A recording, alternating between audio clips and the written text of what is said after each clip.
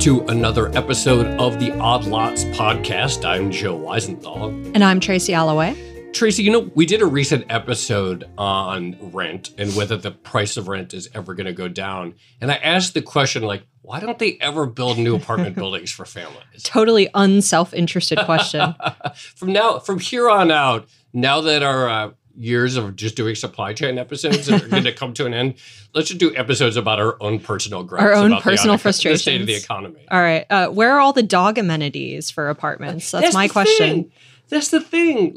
There's plenty of buildings with dog amenities. And as I have 2 kids, and sometimes we look at new apartments and they're like, I want a building with dog amenities and billiard rooms and gyms and doormen and all that stuff. But they don't make those buildings for the actual unit. And my kids don't play pool. Well, you got to teach them. Yeah. No, but I think you're right. It seems like a lot of apartment buildings are geared towards young professionals for the most part. It's studios, it's 1-bedrooms. Here in New York, it tends to be larger apartments that have been cut up at one point in time. And you end up with these really weird floor plans where the bathroom is right next to the kitchen. Yeah. And it's not a very pleasant experience for anyone. But I think there is this overarching question of why are these decisions being made in the way that they're being made? Right. There must be some reason. And the people who are building these buildings, obviously they have, presumably some good business reasons, but I don't know what they are. And I find it frustrating. And I guess I'd like it to change, but I don't know if any developers are going to change their business models for me. I think the expectation is I just got to move out to the suburbs. And my kids are really tired of sharing a bunk bed. Okay. What I will say also is I think this is a peculiarly American problem because having lived in many other places, apartments are well designed. Even in Hong Kong, where the average size of apartments tends to be incredibly small, they are designed for that tiny square footage. And so they tend to be quite functional even for families. And certainly in Europe, there's much more of a culture of renting versus ownership so that you do have families who spend, decades in the same apartment building. I think you're totally right. Here, the basic idea is that if you live in the city in an apartment, you're young, you're single, and then if you have kids at some point, then you move out to the suburbs. And the housing stock is not made for people who would say, like to stay in the city and maybe be a renter in one unit or one building for 20 years. Yeah, I think that's exactly right. All right. So what explains the state of affairs? Is there any reason to change it? We're going to be speaking to 2 guests. I think they were both heard our last episode and then spent a couple of days sort of debating it on Twitter. And so it's why debate on Twitter when you can come in? So we're going come talk to us. Yeah, just come talk to us rather than wasting it all in tweets.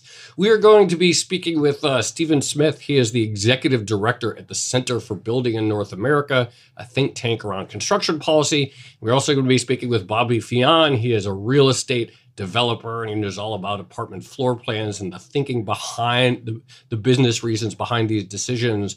So, Bobby and Stephen, thank you so much for joining us.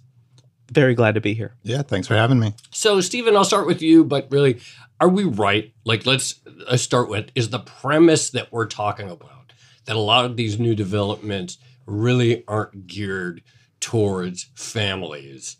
Is that correct? Yeah, I mean, the typical new apartment building in the United States, the developer will try to cram in as many studios and 1-bedrooms as they can. I think it's mostly driven by policy. You have there's a lot of planning policy that tries to encourage more family-sized units, but they're really pushing against some more fundamental regulations that make it quite difficult to build family-sized apartments in any sort of affordable way in not just the U.S., but also Canada and North America. Stephen, can I ask a quick follow-up before we bring in Bobby? But why does it matter? Do we need to have families in apartments? Why can't everyone just move out to the suburbs? I mean, that's a safety valve. In America, you can just move out to the suburbs, and we make it quite easy to build family-sized houses. So, I mean, does it matter? I guess, if you want our cities to thrive, if you want, people to be able to raise families in them, for environmental reasons, or even for some social reasons, I would say it matters. I don't want to live in the suburbs. I don't either. I like living in Manhattan. I don't want Joe to have to live in the suburbs. More importantly, Thank you. Thank you for recognizing that. All right, Bobby, all right, let's bring you in. So you come from it from the business perspective. What is like the sort of like big picture math in your view of someone builds a new apartment, they have an opportunity, they get the approvals to put down apartments on a plot of land. Why is it better to target young professionals and the types that don't need that space for children? Well, it is simple math in that smaller units generate higher rent per square foot. And that is the primary driver of returns for ground-up apartments in the way that we finance them here in the United States, which is, through private market capitalism, unlike other parts of the world. So in those places, someone will look at the building in their spreadsheet, and they'll look at other comps in the market. And the primary way that they compare units to other units is they say, here's the rent, here's the size, here's the number of bedrooms.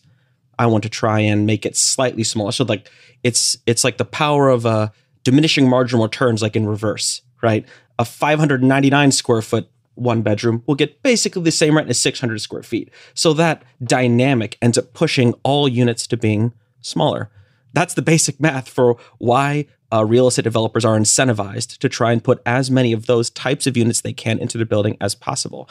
There's a host of other things that I'd say have to do with the different timeline of incentives, but that's the largest driver. So walk us through, as a real estate developer, when you are considering a potential investment or a potential new project, what are the things on your spreadsheet that you're looking at? How are you making those calculations?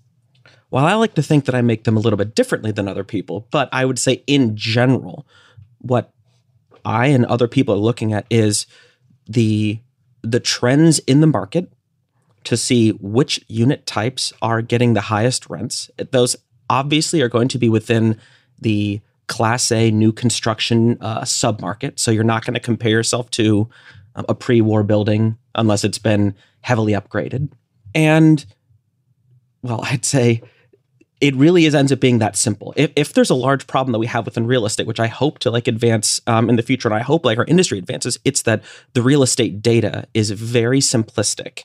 Rents are extremely opaque, and things get, I'd say, reduced down to different unit types. There's a lot of different, I'd say, data on new housing inventory that gets added to individual markets, and that's almost never broken down into type. And even when it's broken down into type, it's definitely never broken down into, is this 3-bedroom, 4 families, or is it essentially 3 one-bedroom suites? Those kinds of nuances are always lost in data. Yeah, that's something that came up in our last episode on rent, which is that, we talk about multifamily, et cetera, but it's kind of meaningless. What city are they in? How many, whatever it is, that sort of drill down is it's not all fungible. It's not all the same. I just realized we should probably talk about what we mean by apartments meant for families. What exactly is it that families would like to see here? I mean, I would say fundamentally what families want is a lot of bedrooms. And, Joe, when you think about, what would you like? You'd probably most of all, you'd like just one extra bedroom. You don't need an extra walk-in closet. You probably don't need an extra bathroom. You just want one extra bedroom.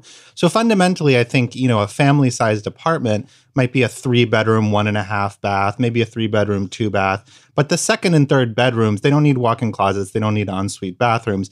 And that's what you get in the U.S. And that's, maybe it's not by design, but it is in some sense mandatory based on the building and zoning codes. I think we should have this. It should really just be Tracy hosting this, and I should just be the third guest since I have all these complaints. But clearly, Stephen, you must view this question somewhat differently than Bobby to identify zoning and codes as being a driver rather than the simple unit math. Yeah, I mean, I would say in the United States to add an let's imagine your typical new construction apartment. There's a long, hallway in the middle of the building, and then perpendicularly arrayed off of it, there's apartments. And you enter one of the apartments, and if it's a 2-bedroom apartment, it's designed in what someone once called a bowling alley configuration. So you enter in the kitchen. You're about, 30 feet from the window probably. And there's not actually a whole lot of window space in the apartment, and it's, 30 feet away from you. So on the left, you have a bedroom. So, you enter in the kitchen, and then you go then you go forward and then you see like a living area. And then on the left, you have a bedroom. On the right, you have a bedroom. And those are by the window. But what do you fill all that other space with? There's a ton of this space that would not exist in Europe or in Asia mostly, because the building is much, much thicker than it would be in another country. So, when we think about what a family wants, they want another bedroom. And a bedroom typically, by codes and customs, has to have a window. So, you want to capture that extra window space, but then you need to fill all this space, at least in the United States. And, this is square footage. It costs money to build. It costs money to maintain. You have to fill it with something. You're probably going to fill it with, bathrooms, which are, if anyone's ever done a home renovation, they're the most expensive part. Huh. So in the United States, when you add an extra bedroom to a 2-bedroom apartment or a 1-bedroom apartment, you typically have to build, just within the apartment, about 300 square feet of extra space. The bedroom itself is only about, 10 by 10, 100 square feet. But then you need to, fill all that space in the middle. Whereas in other countries in Europe, Latin America, or Asia, to add the extra bedroom, you might need an extra, in some cases, you can just add an extra 100 square feet, but maybe you'll add another, 150, 200, but you're adding much less space to add that bedroom. So, buildings cost money based on the rent per square foot. But when you rent an apartment or buy an apartment, you're probably not looking at it based on you're not looking for a number of square footage. You're looking for a number of bedrooms.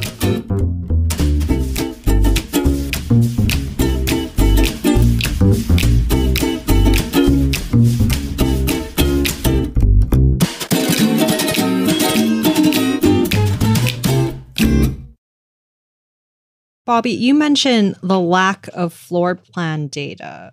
What do you mean by that exactly? Because when I think of floor plans, I think that's like the one thing that is potentially available and kind of standardized across every apartment building in America, certainly. Oh, Tracy, where to begin answering that question? This is naively. You scratched an itch. Yes. So I'd say this is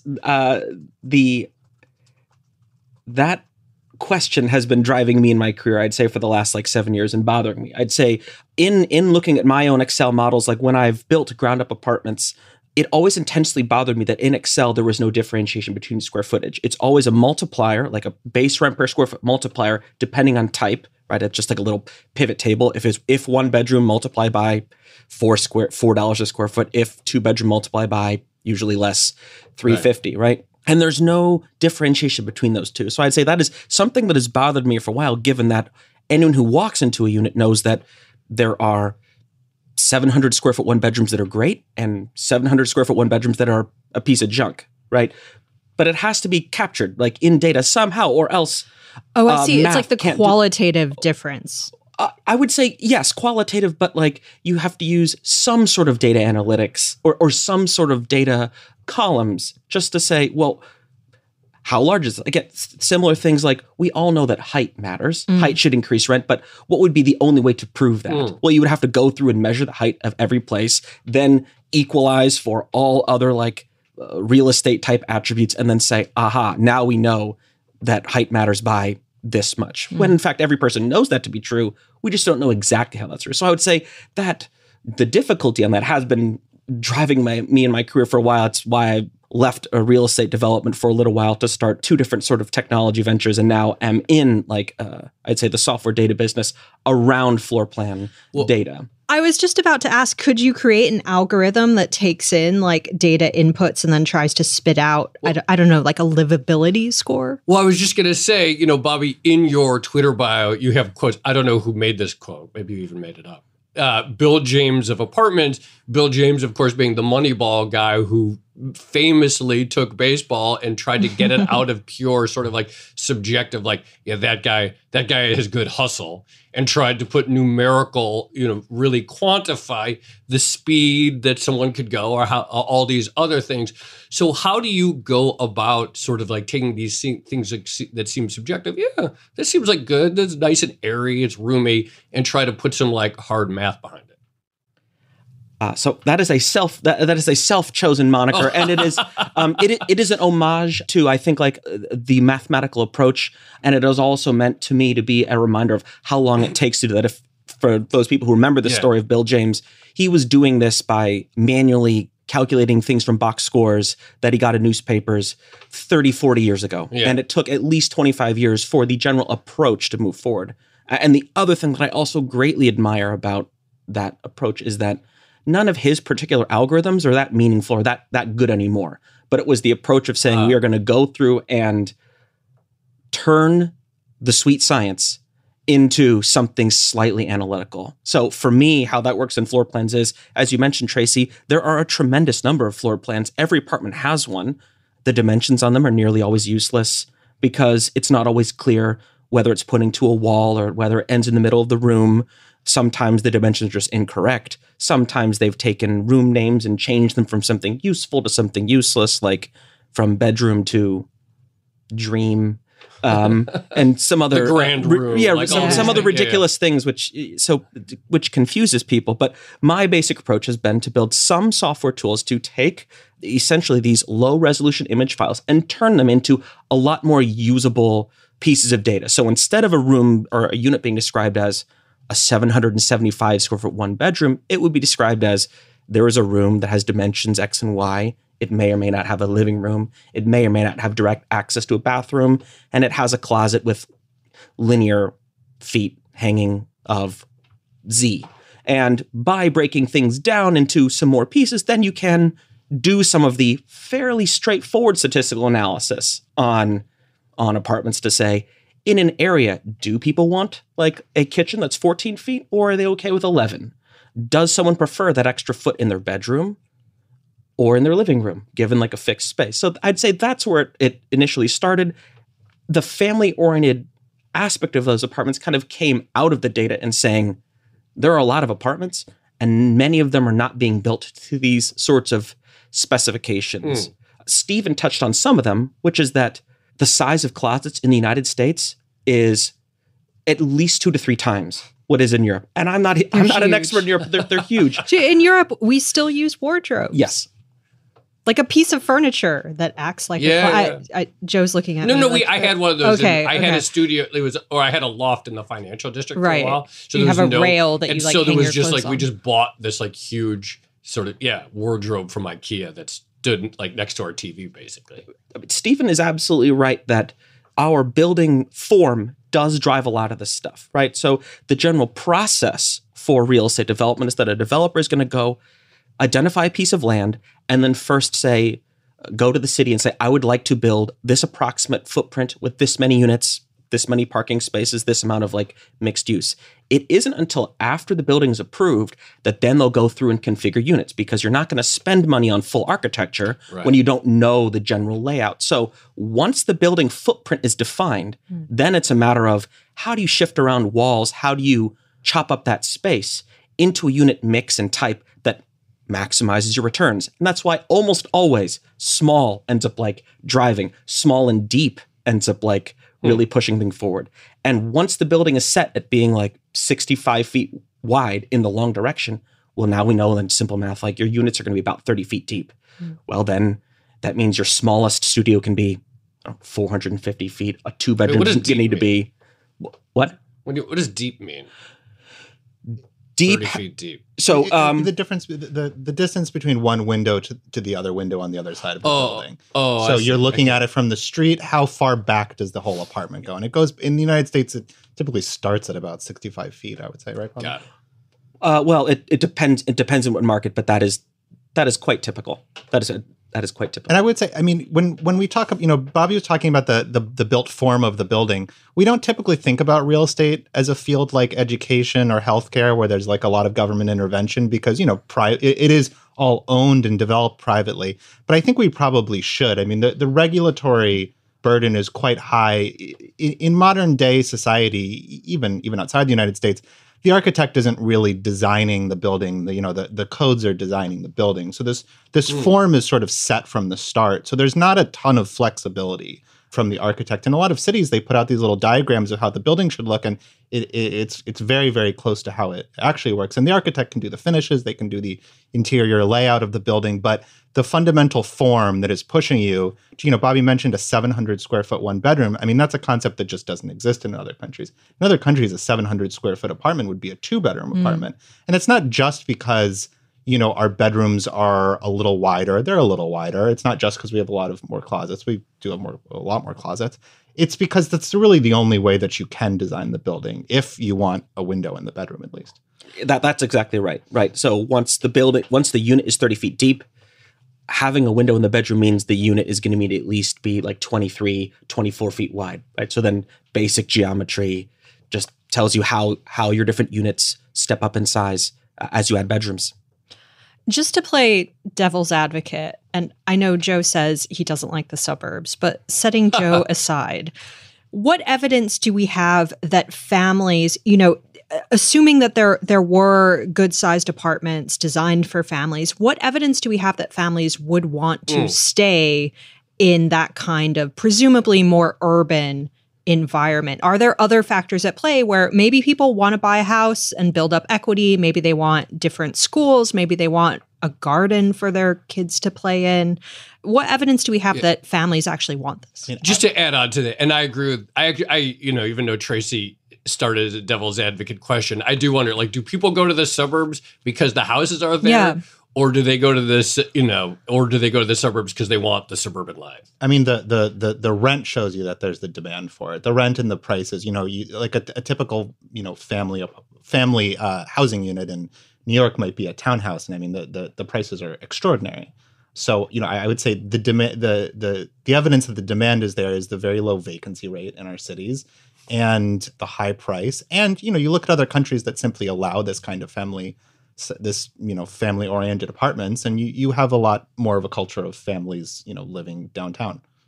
Just on that note, can you give us some examples of how other countries handle this? Because I often think with the U.S. housing market, it's really helpful to look at how other places do it because there's often such a big contrast. Yeah, so the design of a North American apartment building is very globally unique, and it is what in other countries they might think of as a hotel. So you enter the building. You might remember it from the movie The Shining. There's a big long hallway. And there's apartments. It's a great description of American apartments. It's like The Shining. Yeah, and I mean they all look like this, and maybe the hallway will twist and turn a little, but it's going to be a long hallway. There's going to be units arrayed to the left, arrayed to the right. On the end of the building, there might be some 3-bedroom sort of reasonably sized apartments because they're on the corner. In the rest of the world, let's use Europe because people have a lot of familiarity with it. Typically, there will not be as much of this hallway space, if at all. So typically what it'll be you'll enter the building, there'll be a single staircase. If there's an elevator, it'll probably be a little smaller. It'll definitely be a little smaller. And it'll go, you'll have this vertical core of the staircase and the elevator. And then arrayed off of it, there will be likely between 1 and 4, but probably 2 apartments on either side, left and right. So each building, or at least little core of a larger building, will, let's say it's a 6-story building, pretty typical height. There will be, 12 apartments in the building. There will not, it's not going to be a, 100-unit building. There's not going to be a long hallway. And these units, if you're American, or if you're familiar with New York, I'm really describing a tenement. So these units, they'll go from the front of the building to the back of the building. In the rest of the world, the building will typically be maybe 45 feet deep, and the apartment will go from front to back. So in general, there will be a much higher ratio of surface area to volume, which is to say you're going to have more windows. So in 700 square feet, you're going to have 2 bedrooms. In 900 square feet, you're going to have 3 bedrooms. Whereas in the US, those are 1 and 2 bedroom apartments. In the rest of the world, you're much more likely to have windows in the kitchen, windows in the bathroom. You just have more windows generally, and much more flexibility with laying out the plan. It's funny because if someone asked me what the difference is between a European and a U.S. apartment building is like, I don't know what I would have said. But then the moment you said those tiny elevators and that single central core staircase, I was like, oh yeah. And I haven't spent that much time traveling in Europe, but I immediately got that as random Airbnbs I've stayed in Italy or Paris. It's not just Europe. It's from Dhaka to Switzerland. From Bangladesh to Switzerland. This is how an apartment building is built, and this was how an apartment building was built in America too. If you think about a Chicago 3-flat or a New York City tenement, or one of those little 2-story 4-unit buildings in Los Angeles, this is how apartment buildings by humans are designed. It's just in North America we've taken it a different direction. Well, can I ask, why has that happened? It's a combination of, I would say, two things. It's a combination of our very, very unique approach to fire safety rules, which are in turn driven by our obsession with building buildings out of lightwood frame. And then it's also, I would say, our obsession with the way our society looks down on apartments and confines them to very small pieces of the city. So let's take the second one first. To have an apartment that has a lot of windows, you tend to need a little bit more land. And in America, we have these competing, planners have these competing mandates. On the one hand, there's clearly a housing crisis. And, especially in our cities, we need to allow more apartments.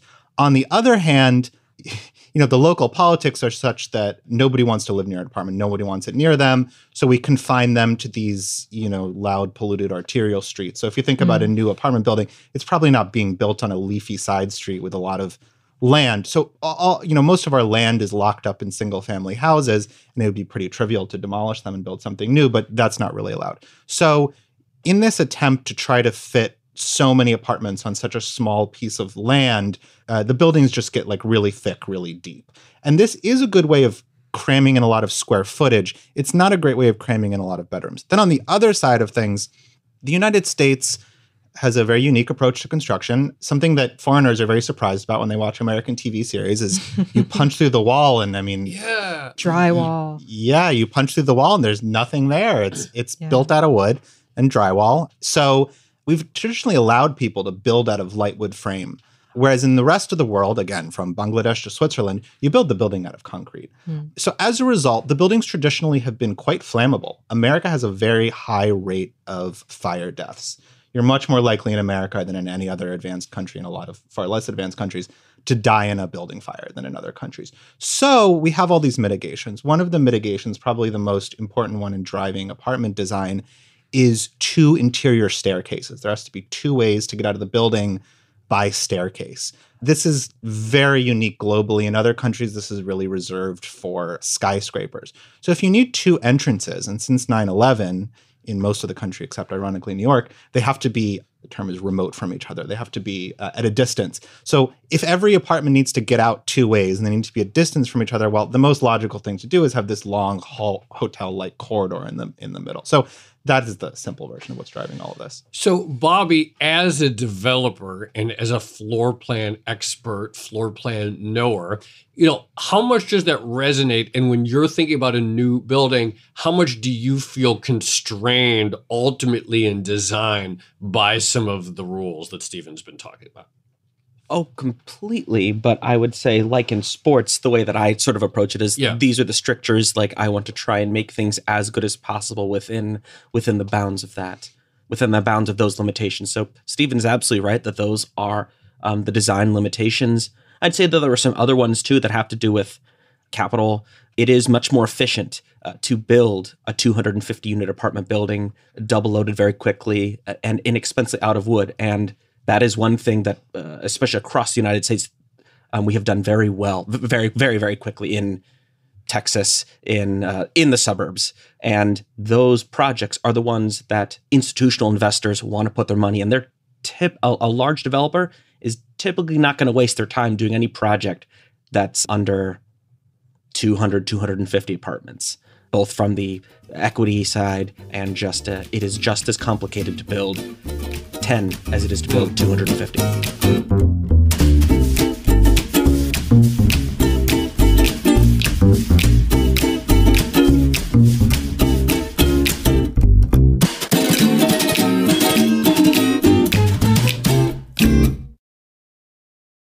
So I think you mentioned before we started recording this, but that you yourself are investing in more projects that are explicitly designed for families.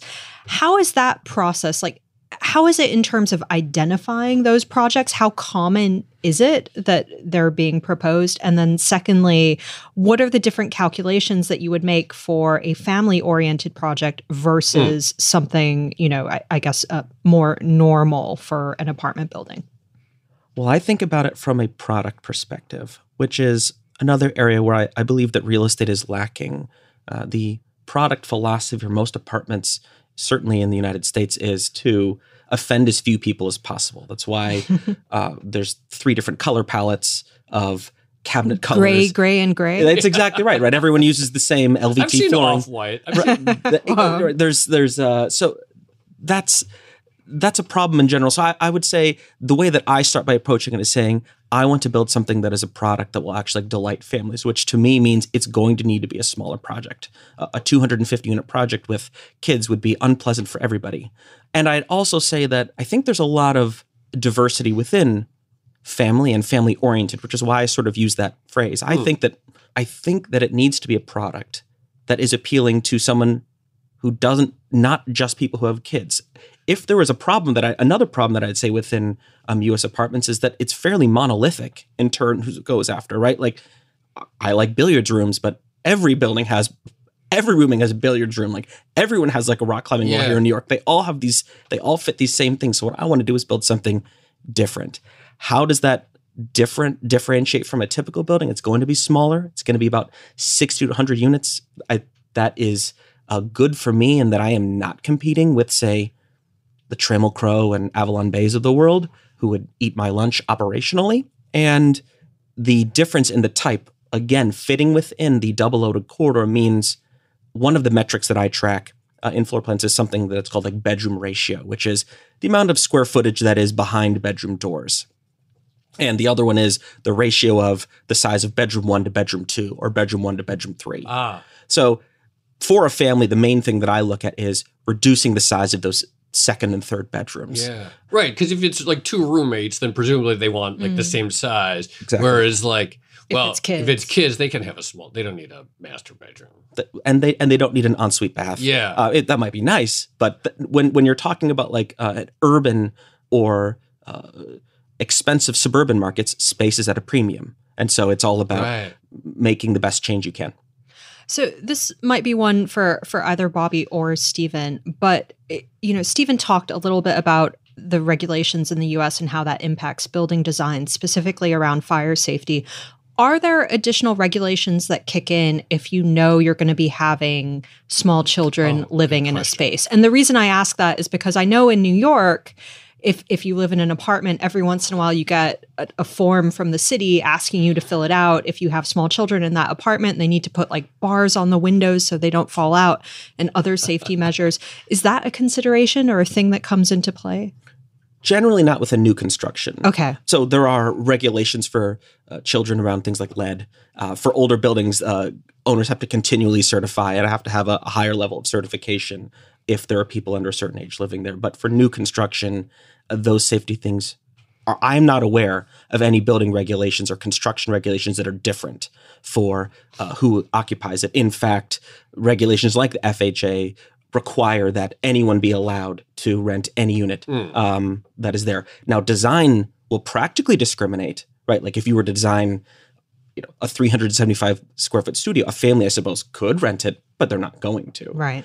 Yeah, and I mean, even for these big apartments, I mean, the reason they don't build them is if they did build them, you couldn't afford it. So Yes. like, Joe, you're looking for a bigger apartment. Well, I'm sure you're seeing them. They're just out of your price range. Yeah, that's what we see is like, okay, there will be the one bedroom, the studio, the one bedroom, maybe the two bedroom. And if I don't even need 3 bedrooms, I just need 2. But if you like go to that next level, then it balloons. So like the units do theoretically exist. They're just like so much more expensive. Well, again, this gets to some of these questions about do families like really want to live in cities, et cetera. But if there was one sort of like policy change or prescription that could really improve the family orientedness of the new housing stock in New York, what would it be?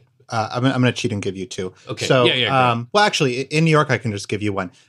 We need to zone more land for apartments. And I think when people think of land, they think of big cornfields, but most urban land is tied up in single family houses. So, single family, including in New York City. So, we think about New York City as, Brownstone, Brooklyn, and Manhattan. But, the truth is a lot of New York is Staten Island, outer Queens, outer Brooklyn. So more of that land, more of those lots need to be zoned for, low and mid-rise apartments.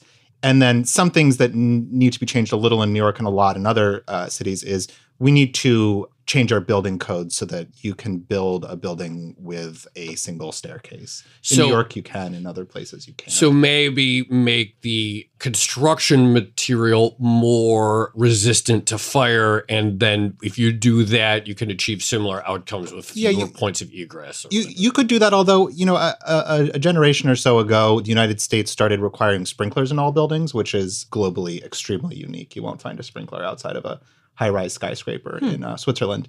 So, at least in theory, and I think in practice, a sprinkler should provide the same fire protection that, just building the whole thing out of concrete does. So I think, frankly, the buildings are already, the real fire traps in America are the single-family homes. You can still build a single-family home pretty much everywhere out of light wood frame. And in most places, especially the places that actually build them, without a sprinkler system. So in America, we treat apartments as these, dangerous things, and, single family houses is, this, just a right and normal thing. But the truth is our single family houses are quite dangerous. So I think if we applied similar standards, either brought the standards of the single family homes up, or I wouldn't do this, but, bring the standards of the apartments down, then I think it would make a lot more sense to build apartments. Like right now, it makes a lot more sense for families to live in single family houses, partly because they're built as fire traps. So they're a lot cheaper. Bobby, what would you like to see when it comes to maybe encouraging more family-oriented apartments in the U.S.? I think developers have the tools to do it currently. It is going to require creative partnerships with the right kind of capital. Short-term private equity is going to be a lot more difficult in financing these kinds of projects, but they work, they pencil.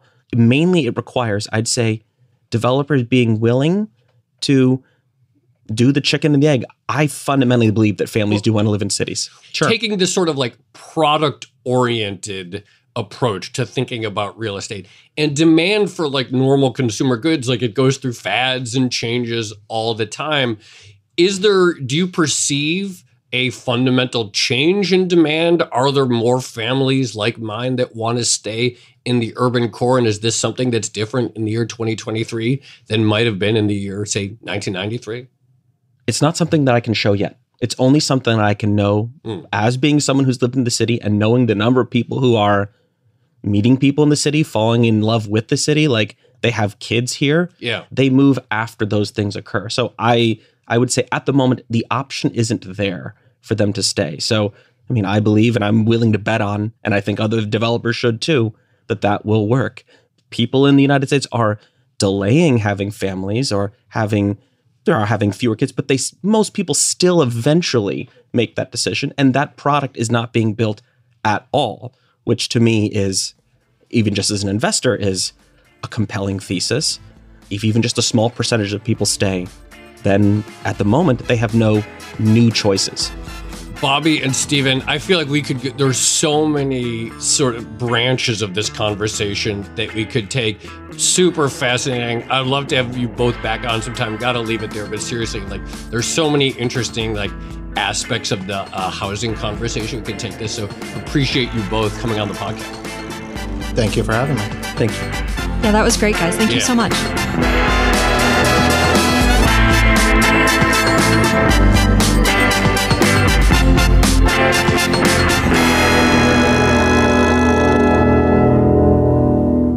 So, Tracy, I know you really want me to move to the suburbs so that you can have more space in New York, et cetera, but maybe there's an option. Maybe it could happen that we could both stay here. I just want more dog amenities that's what I'm saying. In apartment buildings. Maybe we could have both. No, you mentioned branches from that episode. And one thing that has always sort of confused me is why in the US the standard building material is that that really thin wood framing. I've never understood that. And sometimes when you see, especially single family houses going up, to Stephen's point, and you see the framing for those, it really looks like nothing. And it does look like they could A, either go up in flames very quickly, or B, just fall over with one good gust of wind.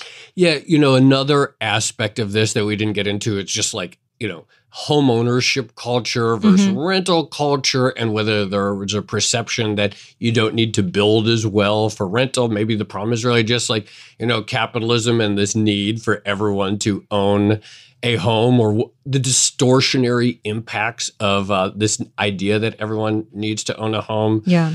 There's that. But to me, the big, the thing that resonates is this idea that choice of building materials leads to the need for additional regulation, which leads to design choices that are not necessarily optimal. Well, and then, I don't know. I think we talked about this, and I haven't found it. There's like this famous post that someone put on Medium about why all cars look the same.